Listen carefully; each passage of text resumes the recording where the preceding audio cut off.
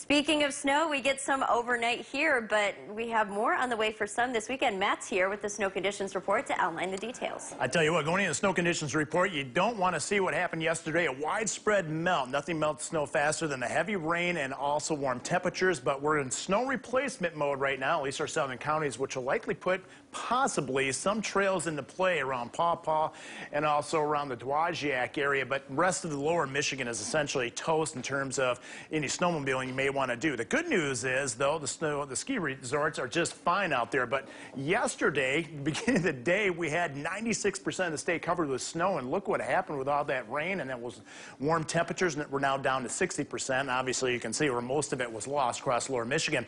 Here's the good news. Snow cover across the northern tier of the state, especially the UP.